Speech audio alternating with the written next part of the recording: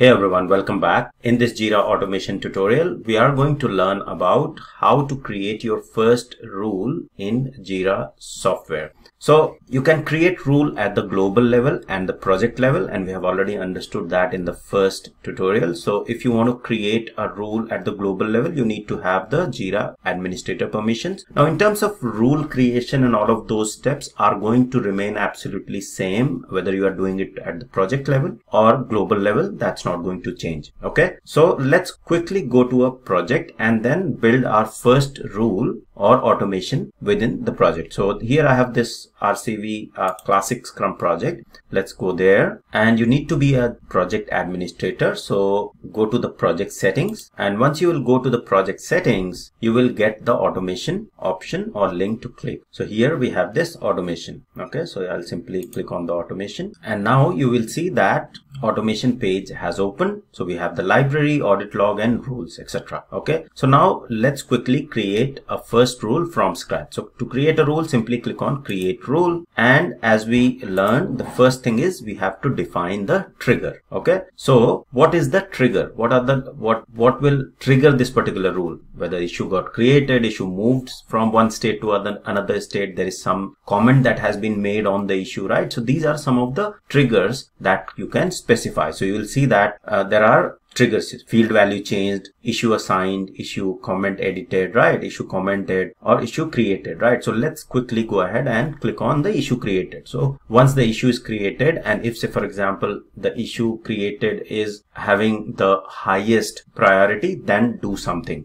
Okay, so or if the issue created is of the critical or the blocker, then assign it to the project manager directly. Okay, so that we can define. So we have selected issue created. Yes, that's fine. We'll simply go ahead and save it. Okay, now the next thing is we can define the condition. Okay, so we can say yes, new condition.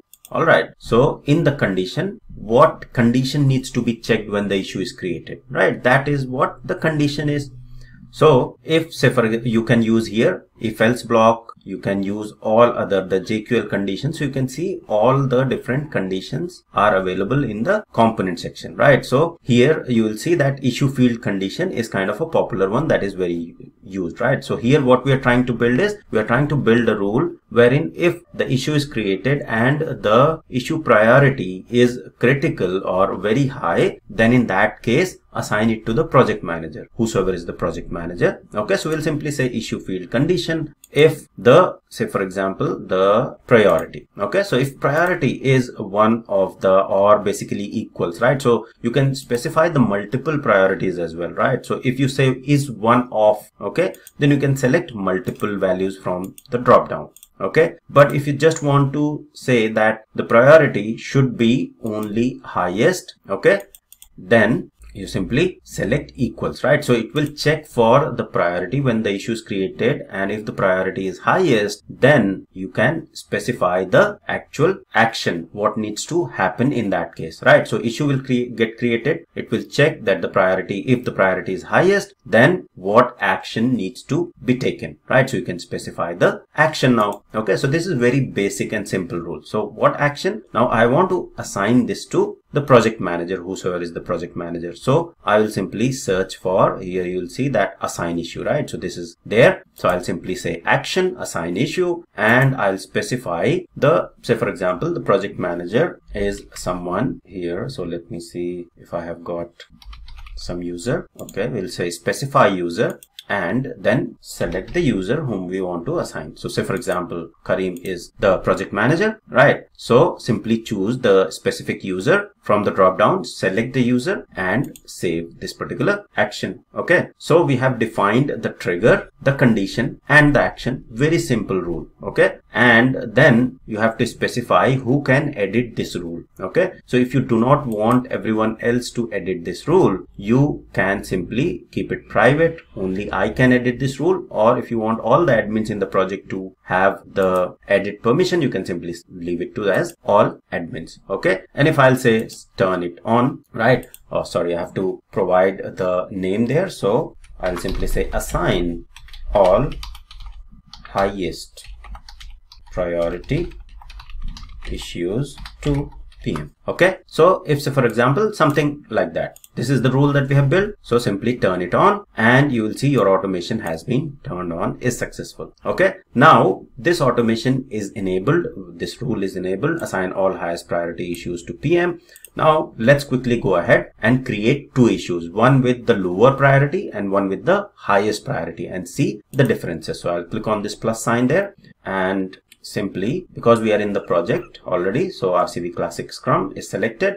Now I'll say test automation rule 1. Okay, so it's of a type story, and then let's say the priority section, and we'll keep the priority as highest. Okay, and simply create it. I'll make sure that I check this create another issue so that this window is still open. So you'll see one issue got created. I'll open this. Okay, and because I selected the issue priority as highest, now this issue that got created should be assigned to the project manager that I have chosen into the rule. Okay, now let me create another one, and I'll say test automation rule 2. This is another issue, and for this one I'll leave the priority as, say for example, medium.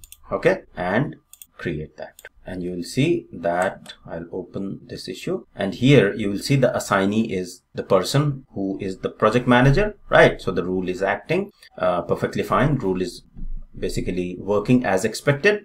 And this particular issue, the number 2 issue, let's go to that particular issue, and it should be assigned to the default assignee, right? So by default, no one was assigned. So this issue is unassigned in this particular case, right? So in this tutorial, what we have seen is, we have seen how to create a very, very simple rule in Jira software. Okay, this is cloud version. So in the server or the data center version, steps will more or less will be kind of same. And then also test that particular rule that it's working perfectly fine for this particular project, because this is the project rule that we have created, right? And now if you want to see what all rules are there in my project, so simply go to the automation section. I'll go to the automation section here, or go to project settings, go back, and then we'll come back, and you'll see the list of the rules should show me this new rule that we have created and show as an active. If I go to automation, and you'll see the project rule assign all highest priority issues to PM is here. This is what we created, and it's actually enabled. Okay, if I want to disable this rule, I simply need to press this toggle button, and that's it. Okay, so it's as simple, it's this simple to basically create your first rule in Jira software and apply it to your project. So that's the starting point. There is a lot more that will come in this series, so stay tuned. I hope this was helpful. Thank you very much for watching.